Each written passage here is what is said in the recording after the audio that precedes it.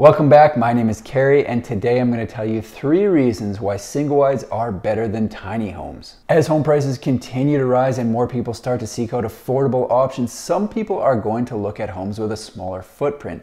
In this segment, there are a lot to choose from. There's single wides, ADUs, park models, and tiny homes, but today we're comparing the tiny to the single. Don't get me wrong, this video isn't to throw shade at the tinies. Tiny homes are great. My cousins built and lived in a tiny home. I love the lofts in the tiny homes, and I'm even a fan of Mr. Tiny. I'm well aware that significantly more people on YouTube are interested in tiny homes than manufactured homes, and this video might ruffle a few feathers, but that's showbiz, baby. There are people out there right now considering a tiny home who might be better off in a single wide who don't even know it, but sometimes single wides just make more logical sense. At the end of the day, the perfect home is going to be different for everyone because everyone's situation is completely different. What I'm going to do is tell you the difference between tinies and singles, a few of the benefits that I think make singles stand out, and hopefully it'll help you decide which option is the best for you. So let's do it.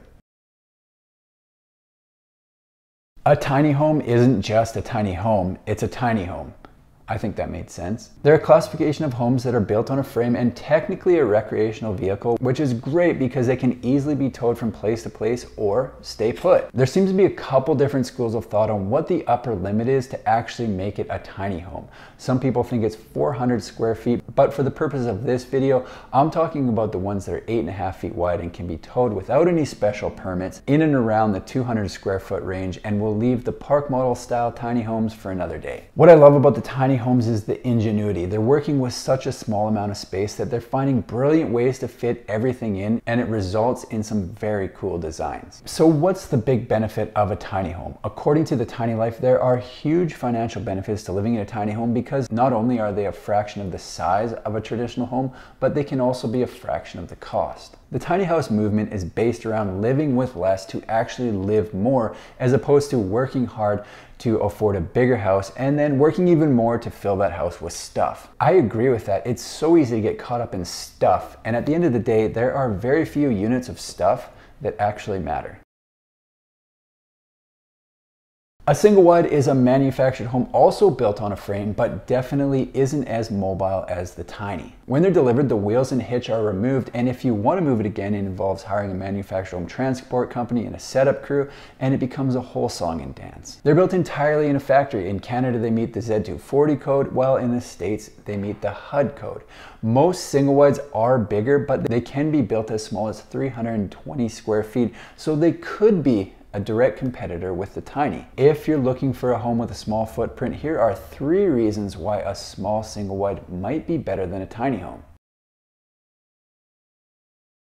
The first benefit of the single wide is there's more options on where to put them. One thing that limits the tiny home as a permanent residence is the fact that they're classed as an RV, which means they're typically only allowed for temporary housing. Unfortunately, they do not qualify as permanent dwellings, and that can make it difficult to find somewhere to put it outside of an RV resort, campsite, backyard, or driveway. A single wide, on the other hand, is meant to be lived in year-round, and there are some really great options on where you can put them.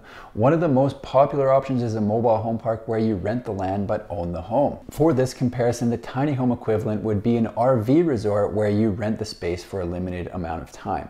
In my area, a mobile home park rents for $400 to $500 per month, which usually includes sewer, water, taxes on the land, and snow removal. Let's say the average pattern is $450 per month. If we look at that on a daily basis instead of a monthly basis, it works out to around $15 per day, depending on the month. I found an RV resort in my area, and the cheapest sites they had were $45 per day, but that does include free Wi-Fi and electricity, which would be extra in the mobile home park. $45 per day works out to $1,350 per month. That place does have lake access, so it's not a direct apples to apples comparison, but in my area, you are going to pay more to park a tiny home on a smaller lot in an RV resort than you would for a single wide in a mobile home park, and the RV resorts are only open from May to September. The next option for a single wide is purchasing a freehold lot. Zoning regulations for this are going to differ from area to area, but where I live, you can put a single wide in town as long as it's 18 feet wide, and as luck would have it, we have access to 18-foot single wides. Yes, there are RV resorts in my area that you can purchase the lots, but just like the rental sites, you're limited on how much of the year you can actually use it, and if you're looking for a full-time residence, that's going to be a problem.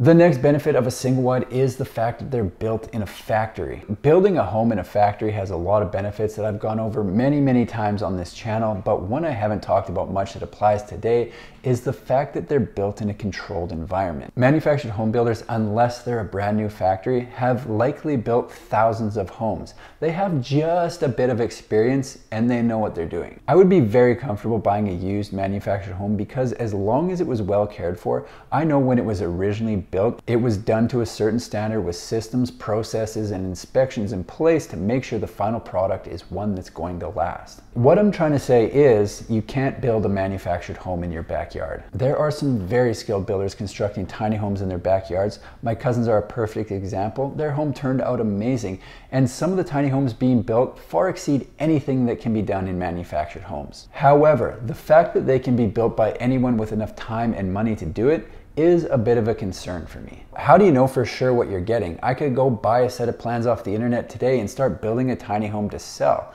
Shouldn't it be more regulated than that? Am I missing something? I'm not gonna sit here and pretend that single wides are as cool or have as many bells and whistles as tiny homes, but to me that's also one of the benefits. I think small single wides can get some of those features while maintaining the benefits of a factory build and staying affordable. Tiny homes are often fully customized one-of-one plans that are built to the specific needs of the buyer. Single wides are going to be more cookie cutter because there's only so much the factories are going to be willing to do before it starts to slow down production. By offering less, the builds are less complicated and the factory line runs smoother. This works very well for people who want a smaller footprint home for the affordability and can live without some of the add-ons. They're awesome, but not really a necessity. Small single wides and tiny homes can both be great options depending on what exactly you're trying to accomplish by buying one. They both have their own benefits and drawbacks, and my goal today was to highlight some of the benefits of a small single wide for people who might be considering a tiny home who hadn't even thought about a manufactured home. Affordable housing is an important topic that we need to keep talking about. We have a chance to repurpose old ideas to solve new problems, and I'm excited to see all the ingenuity that will come out of this recent surge in home prices. That's all I've got for today. If you like manufactured home videos, make sure to subscribe to my channel because I've got new ones coming out every single week. Thanks for watching. We'll see you in the next one.